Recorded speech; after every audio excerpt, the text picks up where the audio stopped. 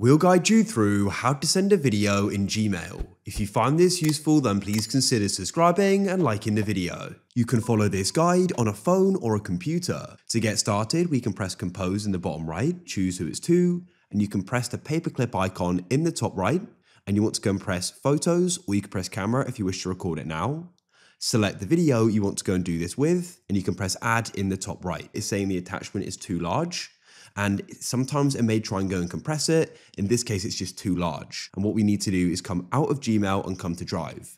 As I'm on a phone, I'll open up the Drive app, but you can always go to Drive on the site on a computer. Go and sign into the same account, press the plus in the bottom right, and press Upload File, press Photos and Videos.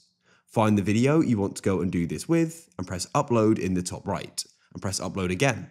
When it's finished, it'll go and say Upload Complete. Then what we can do is come and return to Gmail, press the paperclip icon in the top right, and then select Drive. Press My Drive and go and find where you uploaded it to. Here it is. We can then go and select it, and what you can do is go and press Send in the top right. What you need to do is make sure we go and share it, so you can press Continue, and that should go and update the sharing settings.